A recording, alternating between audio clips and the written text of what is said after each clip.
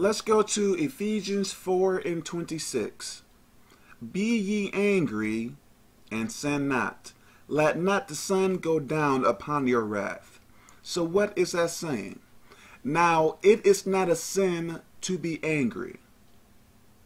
But what makes anything a sin is what you do.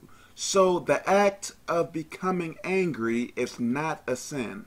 For instance, let's say that I get really angry and I go to a person's car and slash their tires. Now, getting angry was not a sin, but the act of me slashing a person's car or slashing a person's tires is a sin. For instance, last night, I wasn't really angry. Let me say this. I was angry to the point where I wasn't extremely angry, but I was angry enough to where I was shaking a little bit. Not but like a tiny little shake.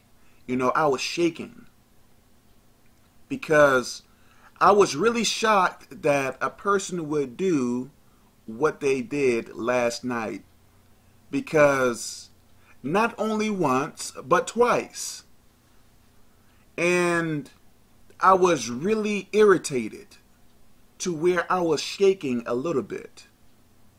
And all of these thoughts, all of these evil thoughts were coming to my mind, demonic thoughts. And I know that if I would have acted or really contemplated on those thoughts, I would have gotten into trouble. So you have to understand that demons want you to get into trouble. So when you get mad, you have to think clearly. You can't just react based upon the way that you feel, because you are going to get yourself into trouble. Some really crazy thoughts was coming to my mind, and I did not act upon it. Okay, so be ye angry and sin not. Let not the sun go down upon your wrath. So what I did, I had to leave that area because I was really irritated, and I went somewhere.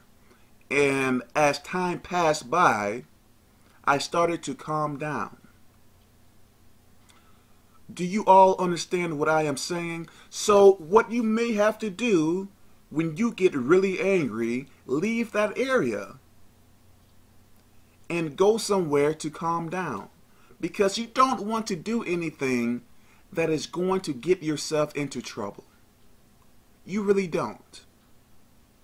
So really take heed to this. God bless.